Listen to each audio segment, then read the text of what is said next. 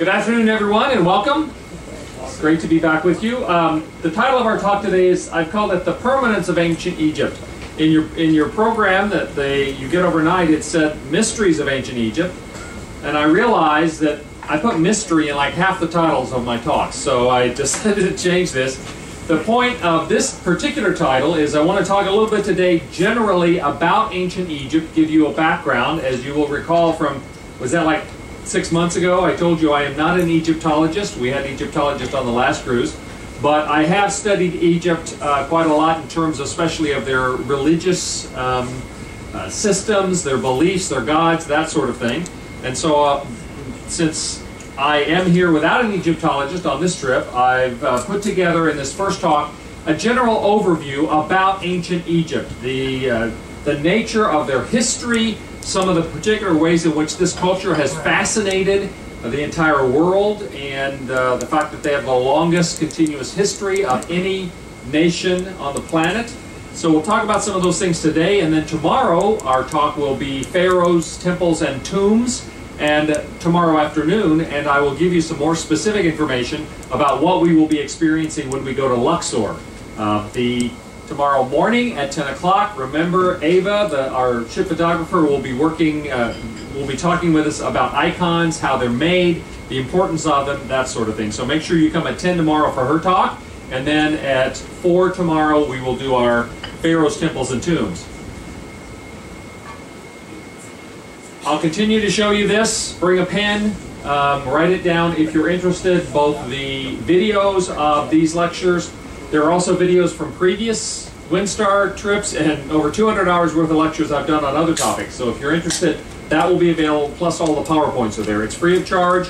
All you got to do is go onto this website, and the bar that goes across it, there's a tab that says WinStar Talks, and you'll get these videos once we get home and have a chance to process those. All right, there is, as I suggested, no culture in history that has caused as much fascination with people everywhere on the planet. Since the time of ancient Greece, we have writings of people that have just been astonished with Egypt. And these are some of the reasons why. Of course, the Mask of Tutankhamun. You'll see this location, by the way. This is the mortuary temple of Hatshepsut, and various other kinds of art. The pyramid and the Sphinx, which again, I'm sorry you won't see the pyramid and the Sphinx on this particular trip, but what you see is going to be more spectacular than that. Egypt has always been fascinating to people because as an ancient culture, it started about 3600 BC, so it's been around for almost 5,000 years, and for over 3,000 years of that, it was one continuous culture. Ancient Egypt was responsible for developing not only extraordinary architecture and art, they developed a system of mathematics, a system of medicine, which was for its time quite effective. Irrigation and agricultural production were very advanced there. The very first known ships in the world were built by the Egyptians. They developed glass and other ways of glazing materials to create beauty. So whether you think of Egypt as pyramids and sphinxes, or mummies and tombs, or golden burial masks, the Greeks talked about the Egyptians and their animal-headed gods, and how fascinating that was. Herodotus, the founder of modern history, talked about the fact that the Egyptians seemed to be the most religious people that had ever existed. So with about 3,000 years of continuous history, many other empires have come and gone during the time that Egypt has existed. We talked about the Mesopotamian Valley and the fact that this part of the Middle East, the Levant, has seen one empire after another. You know, the Assyrians, the Babylonians, the Persians, the Romans, the Greeks, Alexander, back and forth and on and on. In almost every case, when an empire would change, the new empire would create their own stamp. They would turn whoever it was they conquered into their cultural type. In Egypt, they have been significantly protected from conquest, and when they were conquered, in almost every case, the conquerors, instead of making the Egyptians like them, they became like the Egyptians. Like the Ptolemaic period, after Alexander the Great, his general Ptolemy took over Egypt, and yet Ptolemy's descendants came down to the last of the Ptolemaic leaders was Cleopatra. And you don't get much more Egyptian than Cleopatra. So the Ptolemies did not enforce Greek culture, as one example, on the Egyptians, but rather the other way around. They adopted the Egyptian model. Now there's a major reason why Egypt has not been conquered, or was not conquered in ancient times very much, and that is the geography of Egypt. We looked at the fact that the Mesopotamian Valley, the Levant, most of it is open. People could come in from every side, march in with their armies, and conquer. Well, in the case of Egypt, all of Egypt follows the Nile River in terms of the population. More than 80% of Egypt cannot be populated because it's desert. What that meant is that Egypt, as it existed along the Nile River, had the protection on the west and on the south by the Sahara, the Great Desert. On the east, they were protected by the Red Sea, and beyond that, the Arabian Desert and the desert of the Sinai Peninsula. There was only one way that other cultures, other empires, other conquerors could really approach Egypt, and that was from the seas. A very narrow approach, as they would approach from the sea and then follow the Nile River down. The only exception to that was there were a couple of times in which the Nubians, people from the south, further up the river, the Nile River, would approach, and there's one whole period of dynasties in which Egypt was conquered by the Nubians from farther south in Africa. So this protection meant very few people could approach them. If they did, they approached on a very narrow front at the mouth of the river. Now, Egypt, the river of Nile flows from the south to the north. We're not used to that. We're used to rivers that flow the other direction, right? The Mississippi, north to south. Well, because of the fact that Egypt is built on a river that flows from the south to the north, the southern part is called Upper Egypt. The northern part is called Lower Egypt. I'll talk about that in a minute. Just so you know, as I use those expressions, Upper Egypt is further south because that's where the river starts. Lower Egypt is around the Nile Delta. This Nile River, in fact, Herodotus, in the 5th century BC, the founder of modern history as we understand it, the Greek historian, was quoted as saying, Egypt is the gift of the Nile. Without the Nile River, the Egyptian culture would not have developed. It simply couldn't have existed without this fertile river valley. Almost all of the ancient cultures were oriented around some river, and the fertility, the irrigation that was possible, the richer soil that made agriculture possible. And in particular, the Nile created the Egyptian culture because the Nile had a peculiar habit. Once a year, it would flood, and it would flood very predictably.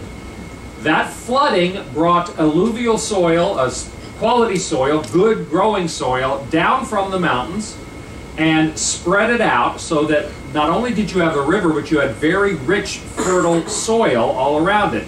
Every year, the river would rise, and on good years, it would rise slowly and then go back down slowly. Bad years, they had flooding, or there were a few years in the history when they suffered because it didn't flood at all.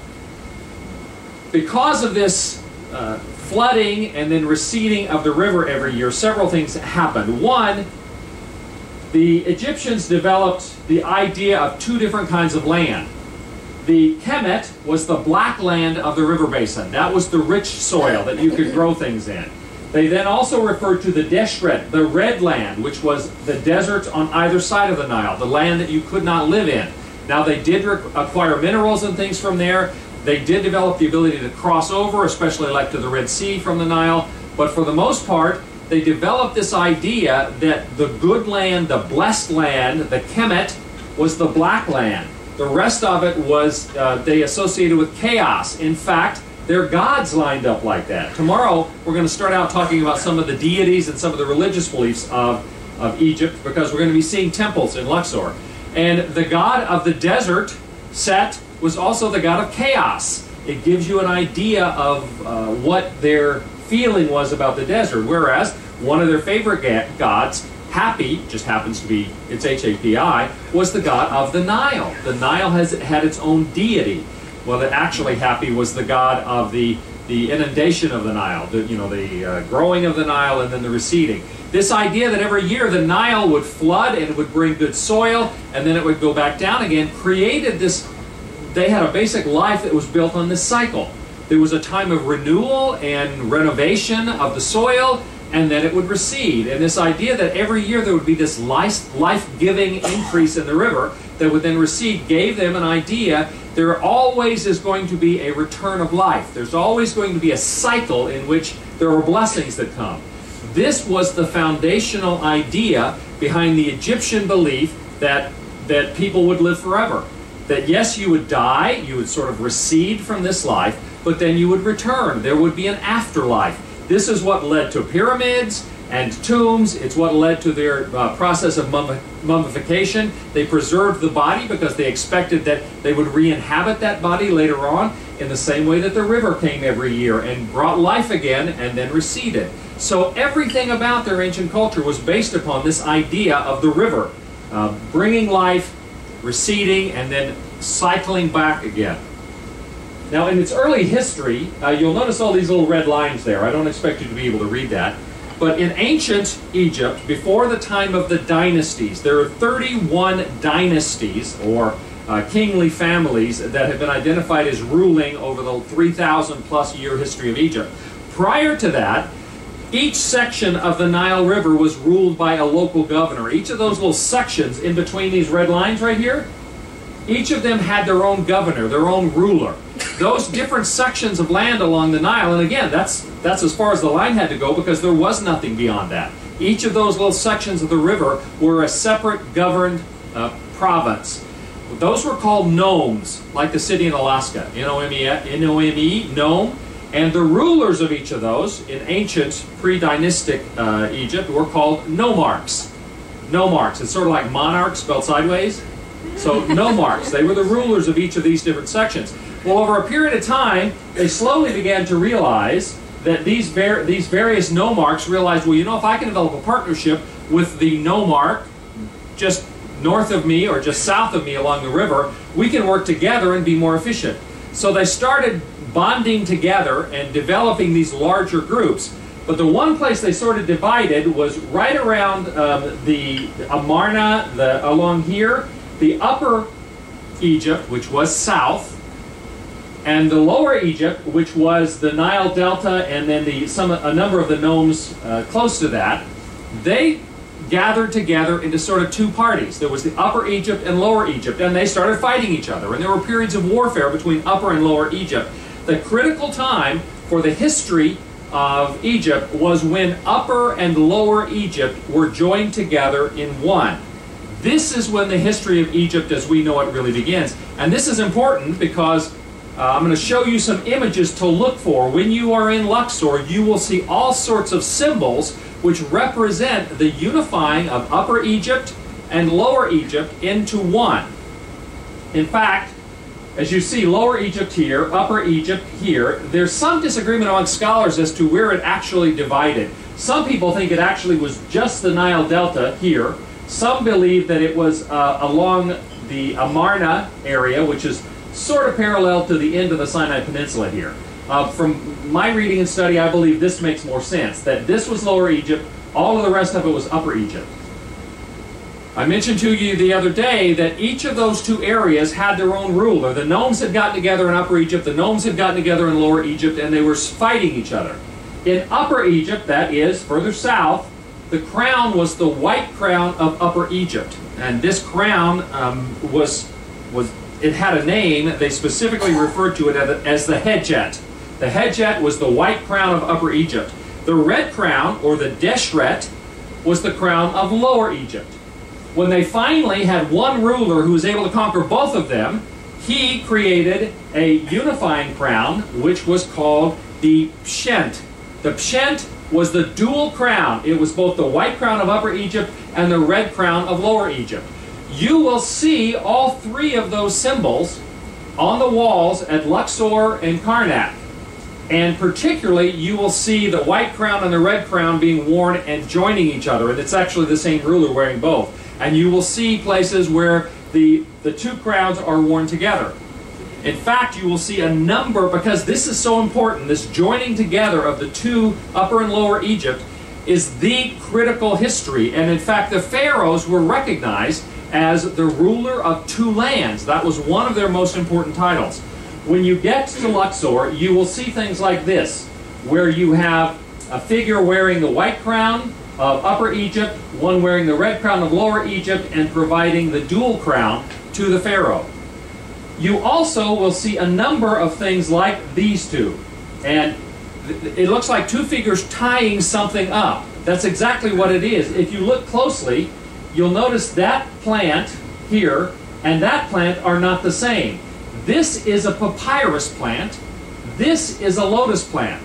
The lotus plant was the symbol of Upper Egypt. The papyrus plant was the symbol of Lower Egypt. The same thing is true here. This plant and this plant are not the same.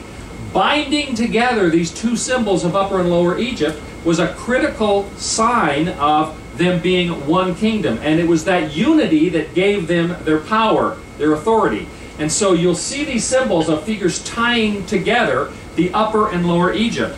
It's also true that Upper Egypt had as their primary god the vulture goddess. Lower Egypt had as their primary god the cobra. This is the mask of Tutankhamun. If you've ever looked at it closely, it has both a vulture and a cobra on it, because that's the symbol of the unifying of the Upper Egypt and Lower Egypt. Now, this is a timeline of Egyptian history. I'll give you 5 minutes to memorize this, and then we'll have a test. No, we won't do that. The easiest way to understand the history of ancient Egypt is to think about 3 kingdoms, and then the periods that surrounded them. There was the Old Kingdom. This is the kingdom that produced the pyramids and the Sphinx up near modern Cairo in Giza. Back in the days when it had not yet occurred to them that if they have this big showy place where rich people were buried, somebody's going to come and steal their stuff.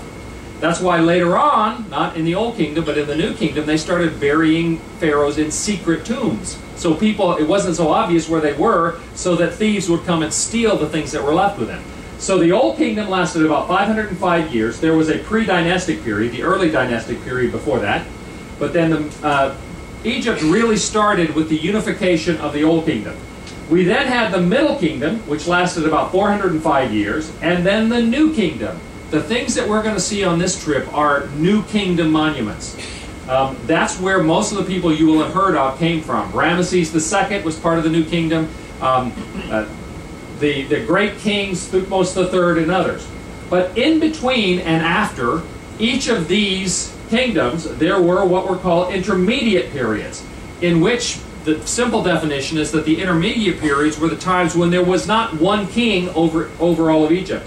It had split up, there were multiple kings, or there was an influx of foreigners in a couple of instances, and they had taken over, either from Nubia in the south, or the Hyksos, who came in. They were Semitic people from Canaan.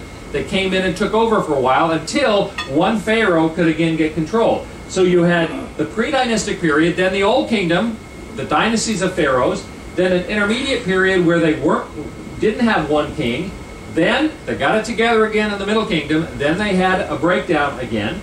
And then the New Kingdom. And finally the third intermediate period, which lasted over 400 years, in which things really fell apart. After that, they were taken over by the Persian Achaemenid dynasty. Then Alexander the Great comes roaring through, and after him, one of his generals, Ptolemy, takes over Egypt. That's the Ptolemaic period. As I mentioned, Cleopatra was a Ptolemy. Then you have the Romans coming in, Roman and Byzantine period, the Arab and Muslim periods, and then the Ottoman Empire. That's the whole history of Egypt. But the important part for our consideration is from the early dynastic, Old Kingdom, Middle Kingdom, New Kingdom, and then the intermediate periods around those. I want to talk about that a little bit as we go along. By the way, if I ever say something and somebody's really lost, feel free to throw a shoe at me or yell or whatever if I need to answer something right now and not wait till the end. I'm happy to do that. The unification of the Upper and Lower Egypt, of the two lands into one, is primarily identified as having happened under a man named Narmer. Narmer literally means angry catfish. What? All of the ancient rulers would have some sort of strong name, and they thought a catfish was a really strong animal, so angry catfish, Narmer, was the one who unified Upper and Lower Egypt. He is identified in some of the histories by the name Menes, M-E-N-E-S. We believe, scholars believe, Menes and Narmer, two different names that are used in different places, were the same person. The first and second dynasties that start out are under Narmer. These are two images from two sides of what's called the palette of Narmer. You'll notice on one side he is wearing the crown of southern Egypt, or I'm sorry, of lower Egypt, and one side he's wearing the crown of northern Egypt. Now, you'll notice he's got his fist up like this. This is actually the palette of Narmer. There's the image I showed, one of the images. Here's the other one, where he's wearing the white crown of Upper Egypt and the red crown of Lower Egypt. Here he is driving a spike into the head of one of his enemies. Yikes. Here he's marching along with his soldiers. See how much taller he is than everybody else? And these are all decapitated enemies. He obviously didn't just talk people into doing this when he combined the two kingdoms. He was a warrior king. And so by force of arms, he unified the two halves, and in doing so, around 3100 BC, he created the unified Egypt. Now, the first two dynasties are there. Narmer, or Menes, is considered the very first of the leaders of Egypt. After that pre-dynastic, that early dynastic period, the first two dynasties, and there are 31 total dynasties in the Egyptian history. The dynastic orders were divided up by a priest in the 3rd century BC, and it's believed that he probably put all this together to try to explain to the new Ptolemy rulers, the new guys that had come in, the Greeks that came in that were running things. They were saying, help me understand this history.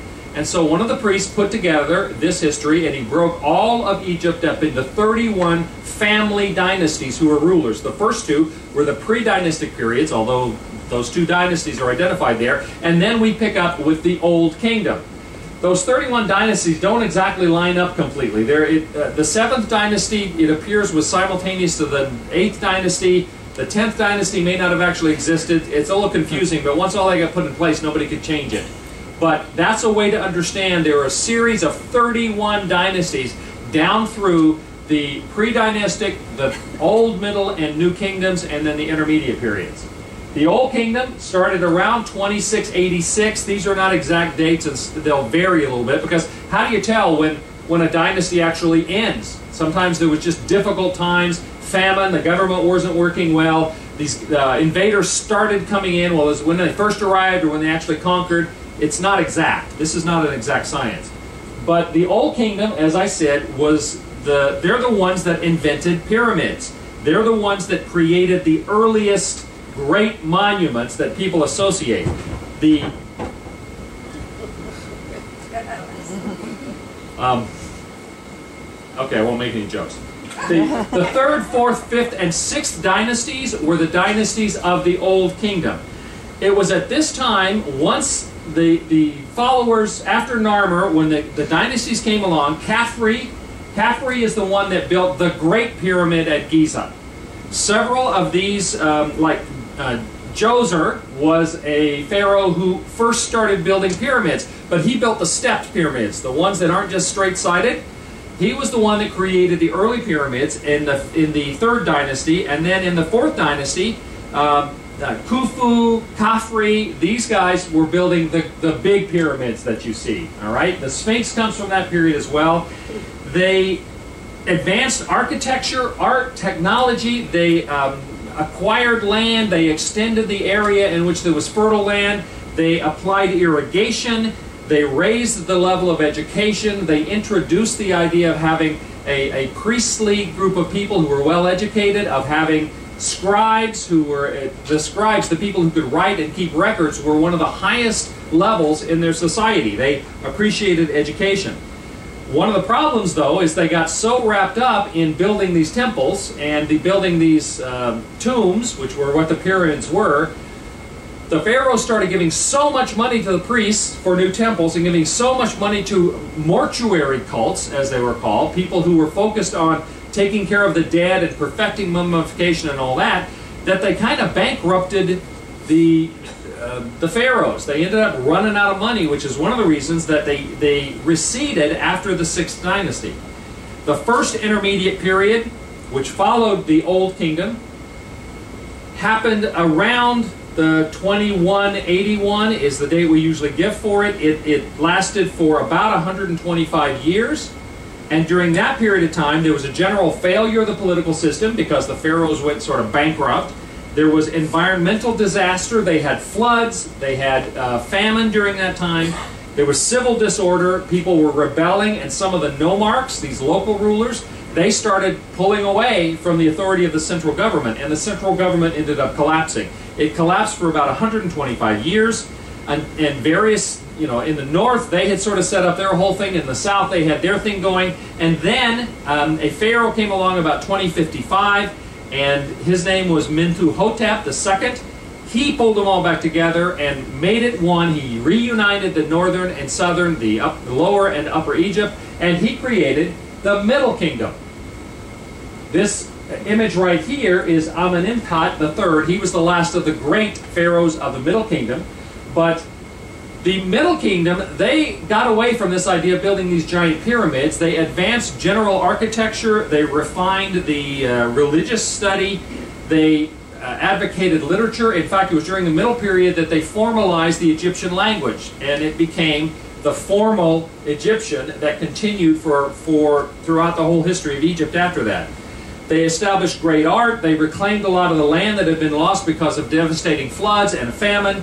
They increased irrigation. They conquered south into Nubia, the territory south in Africa from Egypt. And in doing so, there was a lot of gold mining down there. They gained a lot of wealth. It became a very important time. The Middle Kingdom is when they sort of stabilized everything, stopped being so flashy, and really created the basis for what we think of as the history of Egypt.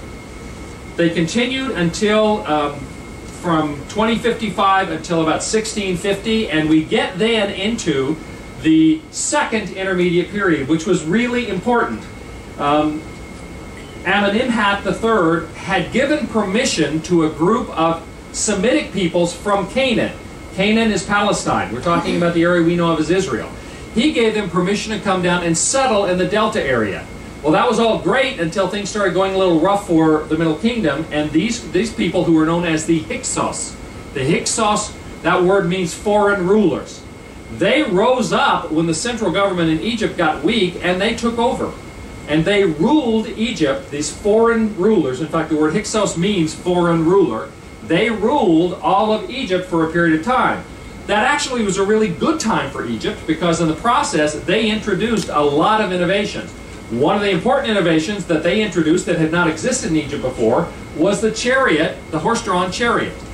They introduced the composite bow, they introduced the scimitar and other kinds of weaponry.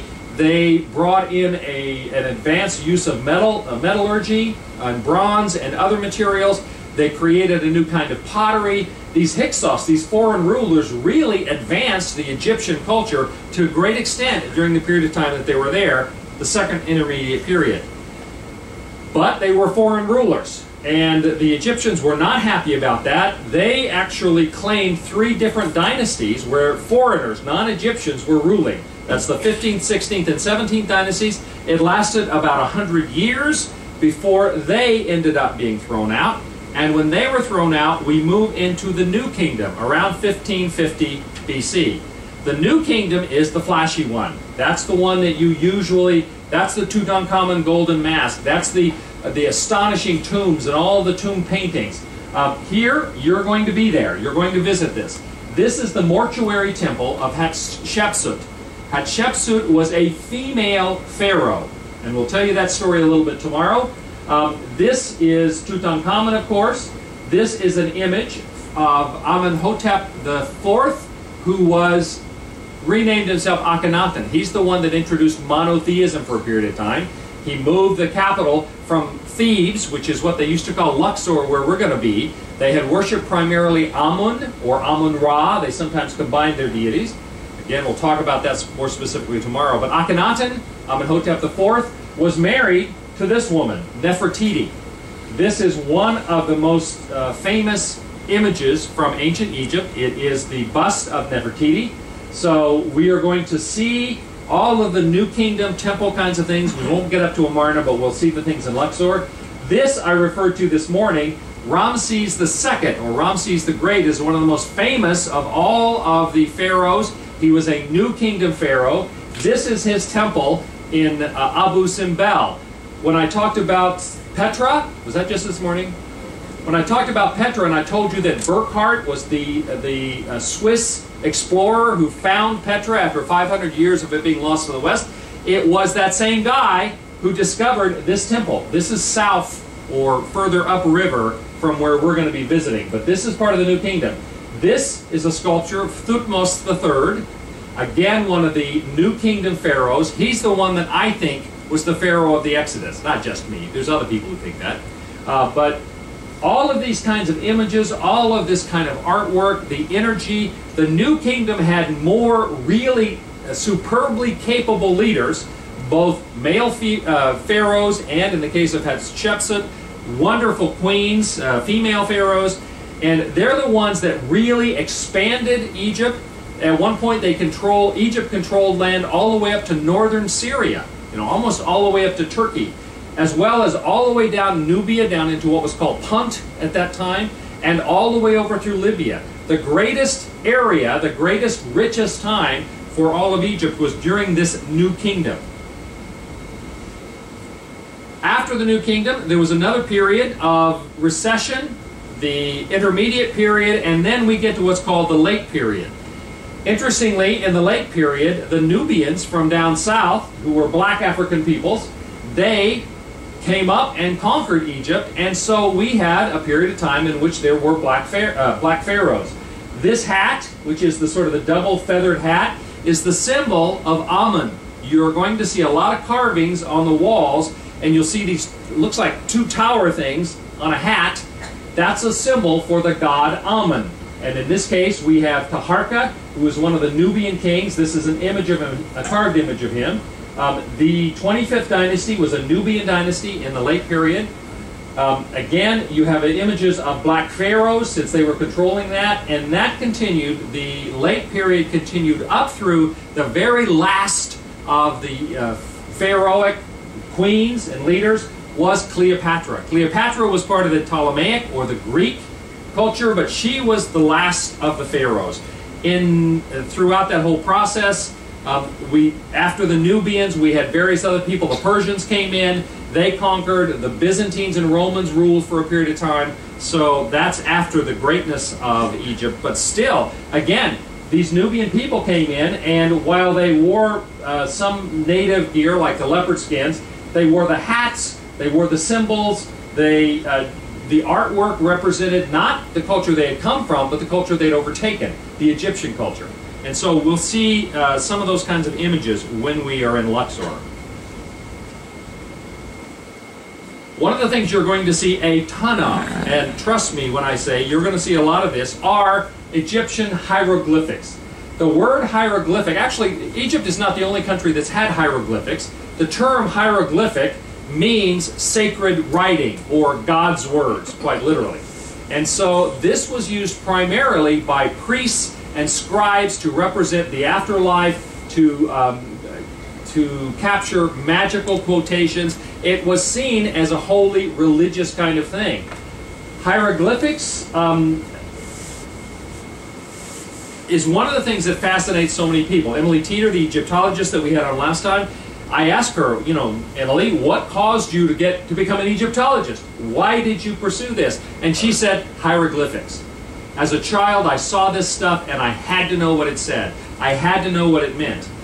Well, hieroglyphics is, and it's very close, hieroglyphics is the second oldest written language that we have after ancient Sumerian. That's because Egypt is probably the second oldest culture that we have, and writing is considered one of the basic elements of any civilization. We believe that the oldest hieroglyphics started around 3200 BC and continued to be the writing form, although it developed some. Its basic writing form continued for over 3,500 years. Interestingly enough, after Cleopatra, which was 30 BC, that's when the Romans, Cleopatra and Mark Antony, and they lost and she committed suicide. She was the last of the great rulers of Egypt. It's at that point when the Romans came in, they had no interest in pursuing this. That's when we lost the ability to read hieroglyphics. We didn't recover it again for almost 1800 years.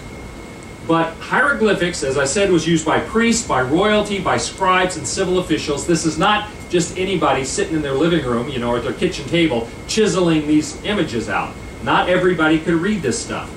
Hieroglyphics is made of 700 to 800 basic images or symbols, but the entire vocabulary of hieroglyphics includes almost 2,000 symbols. And it's interesting because you'll notice that this is carved in stone. There was a written version of it, of even the old hieroglyphics that would be written with pen and ink on, in this case, papyrus, or it could be on a parchment, which is a dried, scraped animal skin. These are some of the symbols. And the thing at the top is called a rebus. You know what a rebus is? A rebus is a series of symbols that when you put them all together, they create a message. Can you tell me what that says? I love you. I love you. You just read something that is exactly the equivalent of hieroglyphics. Because hieroglyphics is a combination of letters, letter symbols, and of what's called a biliterals, which are like ka, sha, ka, you know, the two letters or more that go together to form one sound. But it also has symbols that are themselves the thing that you're talking about. In other words, down here, you can see it. There's a symbol for house. There's a symbol for man, for woman, for God. So hieroglyphics is a combination of a phonetic language, which means the letters. In other words, each of these would be a letter like in our alphabet. But it's also, those same symbols can be representative of the thing they look like. This is not only the letter it's the letter A, but the symbol also means eagle. And it's a combination of all that, both phonetic, the sounds of letters, and also an ideographs, in other words, symbols that mean what they look like. These are all symbols, ka, which means spirit, soul. All of these represent some concept, either a thing or an idea. Those would be combined with letters that, in effect, spelled words.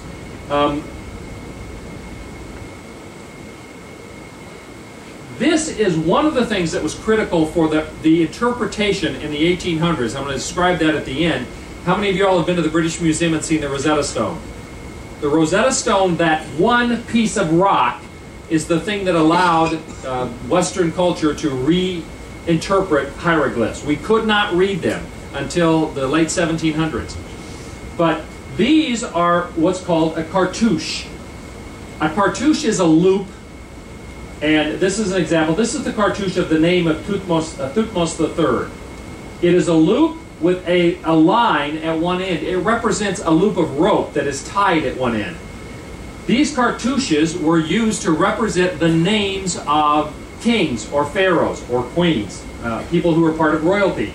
These various ones, Khufu, some of the very old of the pharaohs. Here we have Hatshepsut. This is her name. This was her symbol in hieroglyphics. Thutmose III, Thutmose IV, Amenhotep II, Ramses II, Ramses IX, etc. Once they realized that these cartouches, these loops or ovals that go around certain symbols that they represented names, that became the key to them beginning to figure out what these things said, what they represented.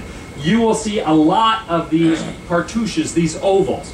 Every time you see one of those ovals with a line, sometimes they're put sideways, by the way, sometimes they're laying on their side and the line will be on one end. Whenever you see that, that is the name of some royal person. And you'll see a bunch of those, because there are places in the Temple of Karnak, for instance, they'll have a wall that lists pharaohs, and there'll be dozens of these things.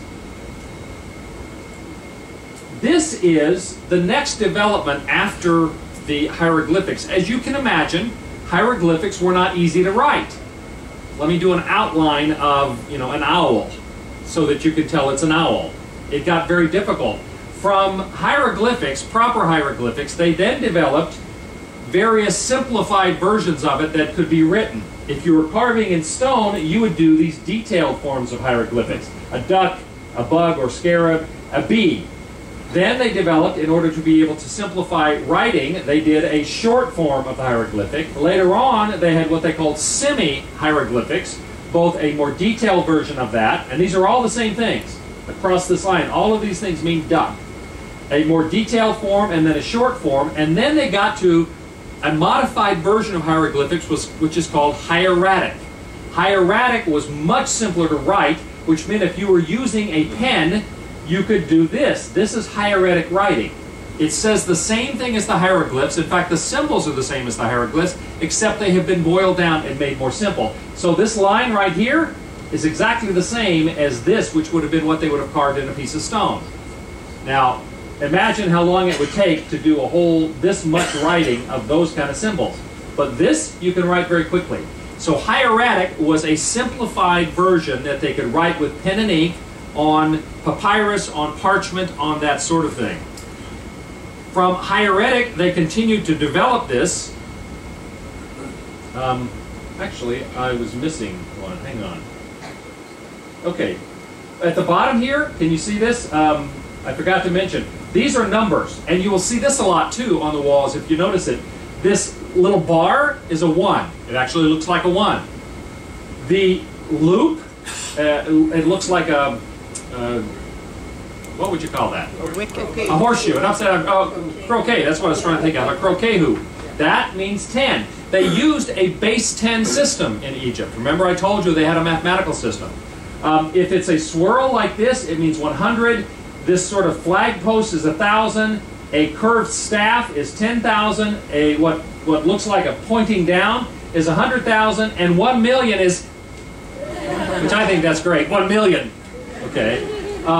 So the number system as well, they had hieroglyphic symbols, and they would combine different ones of those. And all you have to do, it's sort of like Roman numerals. You go through and you sort of look at them and you add them up in your head, and that tells you what the number was. Okay, so hieratic, the various kind of simplified symbols. From hieratic, they then continued to develop other simplified versions of hieroglyphics, because hieratic still was fairly complicated in that it was both phonetic and it was the ideographs, these things that came together to form the symbols. Later on, they developed a more simplified version of these letters in 2 forms. One was called demotic. Demotic was a simplified, boiled down kind of version of hieroglyphics. Then later, when there was a Greek influence, the Copts, which was the Christian community, later on the Christian community, but the Coptic language that existed in Egypt, they developed Coptic writing. Coptic writing was a heavily Greek-influenced version of demotic. So you went from hieroglyphics, very complicated, to a simplified version that you could write, which was hieratic, to a more simplified version, demotic, but it was still a basic language. When the Greek influence, you ended up with Coptic. All of those languages were related. And that's very important to understand in terms of understanding the translation of this language because of this. This is the Rosetta Stone. We believe it was carved sometime around 196 BC, so it was at the start of the 2nd century BC. And if you've ever seen this thing, the reason this was so important, when the Napoleonic troops conquered Egypt in the 1700s, they found this stone. On the top of it, it has hieroglyphics. In the middle of it, it has the same text message written in demotic. At the bottom, it is written in Greek.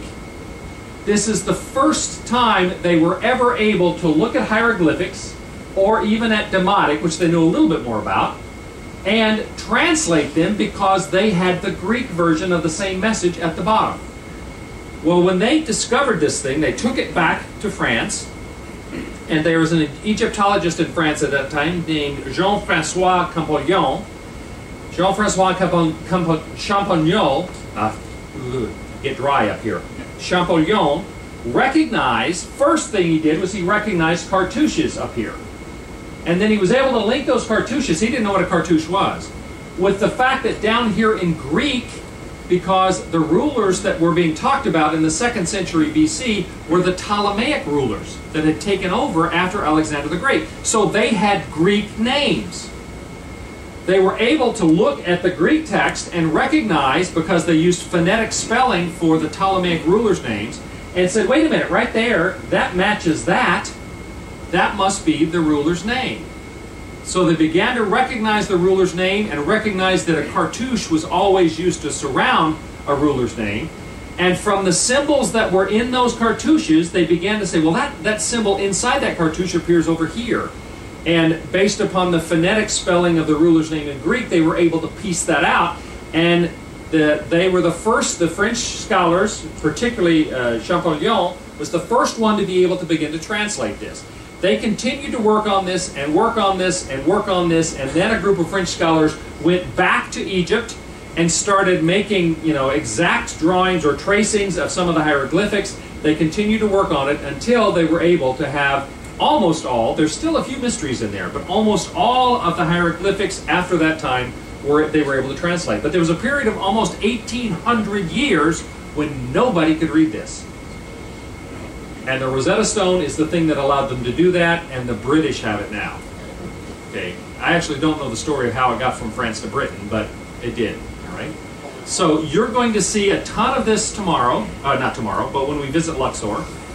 Look for the cartouches. Look for the panels that have all of the symbols for the unity of the upper and lower, whether it be the various crowns, whether it be the tying together of the symbols. The cobra, which is, it's called the uraeus, the upright cobra, the uraeus symbol with the vulture. When you see the bee was the symbol for, I think it's the upper Egypt as well. The bee tied in with some other things, these various animal symbols, but especially the lotus, which is a blossom, looks like a tulip, is in the symbolism, or what almost looks like a fleur-de-lis is the papyrus. When you see those two things next to one another, that is a symbol of the unification of Egypt into one country, the thing that's given them the longest history of any nation in the world. Okay, that's a real quick introduction. I promised myself I was not going to go too long today. Any questions about any of that? Yes? The workforce in Egypt over the years, was it predominantly farmers that during the off-season would kind of get enlisted to do all these public works, or was it typically slave-based like the Romans? Or? So the question is, the labor that they had to create all this stuff, were they slaves, or were they recruited farmers, or whatever? That is, believe it or not, a politically charged question, at least if you're talking to an Egyptologist, which I'm not. There are some experts in Egypt who say that they did not use slave labor, that people were paid for their work and that they contributed to these great projects because it was an act of, especially worship. All of these things had spiritual significance to them. We're going to talk about the religious aspects tomorrow afternoon. But there is real controversy about that. Obviously, the Hebrew scriptures say that the Israelites were slaves in Egypt. Well, that's one of the things that Egyptologists don't like because there's no specific Egyptian record about there being slaves involved. We do have places, the Ramesseum and other places where we know in Luxor, and we'll drive by that, where there were living quarters for people who were working on these projects. The question is to whether they were there in forced labor or whether they were there voluntarily or being paid. It's been proposed by some people that there may have been people would work shifts. In other words, they would spend a period of time working on these great building projects because it took an enormous amount of labor and a long period of time to do these big projects. And they would spend time there for a while and then they would go back to their own agriculture, their own farms, their own needs. But it is true that the temple, as I say, the Old Kingdom pretty much folded, most people believe, because they were given so much money to the building of these temples and of these the mortuary cults, so that they would be honored after death, actually worshipped after death, after they were no longer in the physical life, that they had given so much to that, they bankrupted themselves. And so there was an enormous amount of money going toward that, an enormous amount going to the maintenance of these temples, the maintenance of the priestly orders. The guides will tell you some about that, how much, like enormous numbers of cattle and grain and those sorts of things every day was given in support. And what they would do is they would offer it as an offering to the gods, and then the gods would very generously say, well, that's no thanks, you can have it. And they would take it back and the priests would have it. You know, they would eat the meat, they would eat the grain, they would drink the, the libations that were given, And so that's how the priestly orders were supported, by what was given technically as an offering to the deities. Amun-Ra is the primary deity in Luxor. The Aten was the primary god that was worshipped in Amarna. Various places within Egypt were the center of worship of various gods. And at one time or another, one or the other of them would gain preeminence. During the New Kingdom, what we're going to be looking at is when Amun was by far the biggest focus. Amun-Ra, the connection of those two deities, and you'll see some examples of that, how those symbols came together, and we'll look at that a little bit tomorrow as well. Okay? Yes? What is the actual size of the Well, you can see the writing on it. It's a fairly large piece of stone, if I remember correctly. I mean, we've seen it. It's like this, so that the writing would be fairly typical size of writing that you would do, hieroglyphics, Demotic, and Greek. Okay? And I tell you, British Museum, half of the stuff they sell in their gift shop has this image on it. I mean, they know that this is a huge draw for them. And once again, Egypt is asking for their stuff back, just like Greece is. And the British keep going, because this is, for a long time they said, well, we can take care of it and you can't. That's not really true in either case anymore, but the British are not returning the stuff. Other questions? Again, we'll get into more detail tomorrow about the religion and about the sites we're going to see, so we'll pick all of that up tomorrow afternoon. Anything else? Thank you very much.